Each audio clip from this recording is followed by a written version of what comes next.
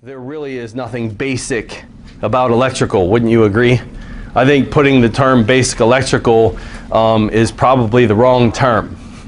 Everything that we do revolves around these concepts, and there's really nothing basic about it. So we look at the circuit, I see a ground over here. What does that mean about the internal part of the engine computer? On this design, this would be a power side switched circuit.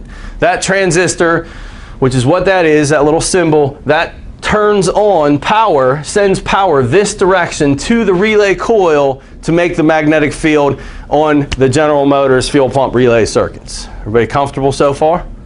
So pretty basic, right? What would the voltage be in this circuit with the transistor off? With that base circuit being turned off, we'd have 12 here. It would not extend through, it would be blocked, so we'd have 0 on this side. Ignore this little symbol right here right now. That's our bias voltage. We're going to be talking about that. That's the whole point of this subject. But we would see 0. Would everyone agree that would be 0 volts? If there's 0 there, the fuel pump's not running. If there's 0 there, the magnetic field's not being energized. And pretty standard circuit. Okay, I want the pump to run. Computer turns the base of the transistor on, which allows that 12 volt to extend through. This changes to 12. We now have current flow through the winding, so it makes a magnetic field, closes this switch, and then the heavy load side runs the pump. There's your circuit. I have the relay plugged in down here, and I'm hitting that pin. I'm hitting this pin. I took like a little T-pin in there, and I'm kind of touching that, and I have my meter connected like that, and I have just what we just talked about. On that pin, circuit off. Right? Relay plugged in, circuit off voltage. Is that what we would all expect to see? Computer's not turning the circuit on. Good. Next image, relay unplugged. Same pin. Circuit's off. This would be, the first time you see this, would be a WTF moment. That circuit's off. What is this 12 volts? We said 12 volts.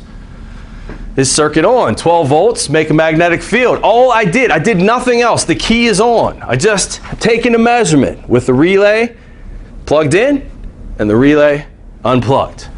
So let's talk about this 12. Right here it is again. I'm not cranking, keys on, relays out. I'm reading this 12 volts. What is this? And my question to you guys is, will it light a test light? What do you think? No. Who said no? Of course it's not going to, because this is a bias voltage, but at face value, wouldn't we all say yes? I would expect this 12 volts to light a test light, a 12 volt test light. It absolutely should. So I'm going to show you, I think in the next image, I'm just touching a test light on there. I didn't do anything else other than put a test light on that pin connected to ground. Notice the test light did not light, and what happened to my voltage? This is weird, isn't it? I think this is worth you guys being in here for. What do you think so far? This is different than the way things normally operate.